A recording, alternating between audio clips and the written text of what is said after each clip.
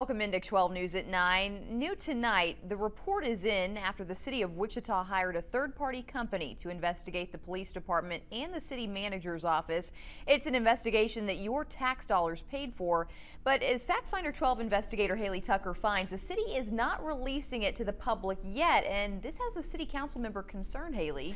Rachel, yes, so this is all stemming from the nearly 2-year-old investigation into some Wichita police officers sending inappropriate text messages. The city hired a third party to look into the police departments and the city manager's handling of that investigation.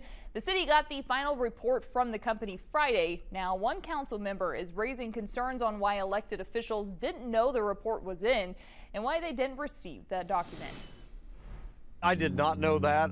Whenever you had reached out to me and told me they came in, I had reached out to the city manager to ask for a copy of it myself. What did he say? He said it was a draft copy, which I didn't quite understand that, but he said that they would have to have a final copy before I could see it. Right now, we don't know what's in the report. The city says the only person who has it is the assistant city manager.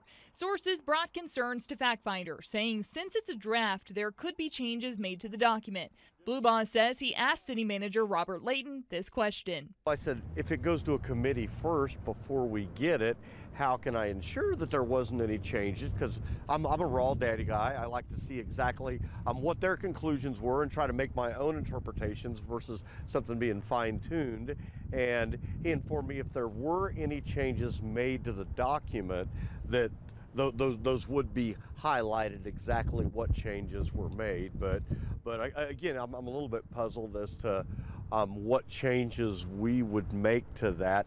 He said maybe if a name was wrong or something like that. That's what the city says too, that changes will be made if there are technical inaccuracies.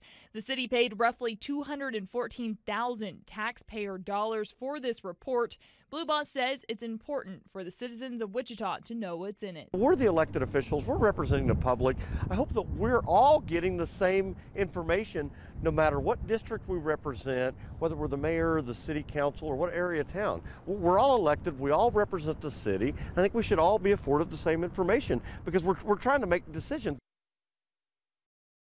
There is no timeline of when that report will be released to the city council members or to the public.